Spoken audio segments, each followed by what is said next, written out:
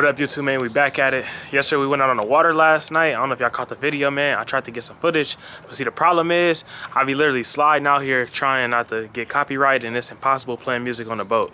It's impossible to be on the boat and not play the music, so that's where I be messing up. But we got the boat in the back right here, man. We about to go ahead and clean this joint up, get it iced up, man. You already know that salt water will eat your boat up if you don't take care of it.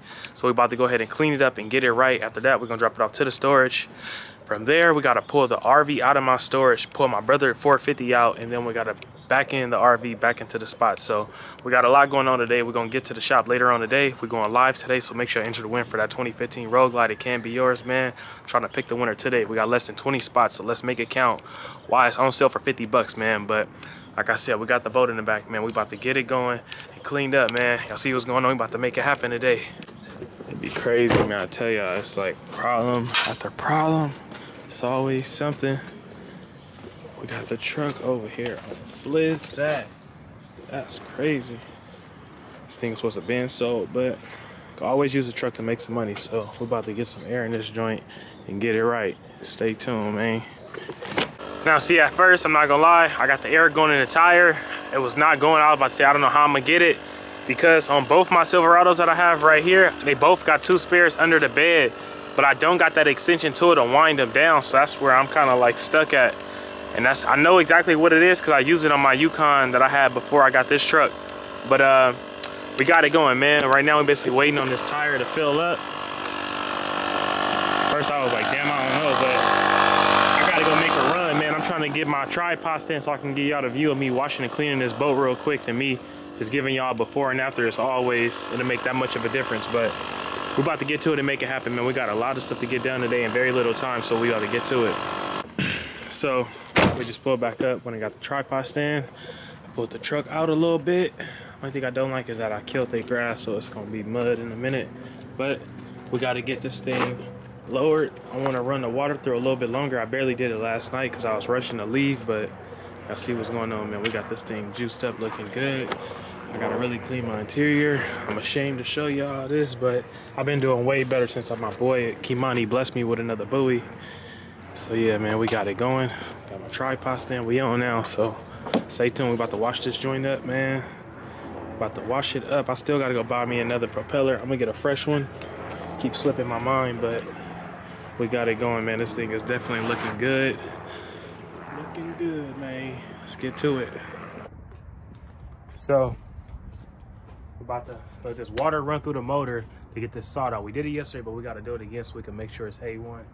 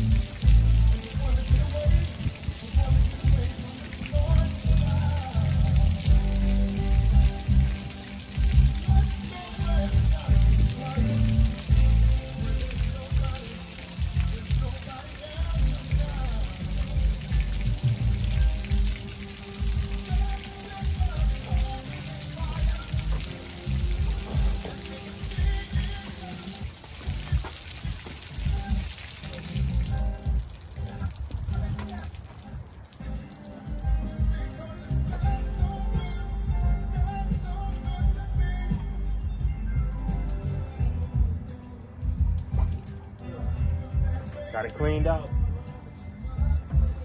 Now we gotta wash it up.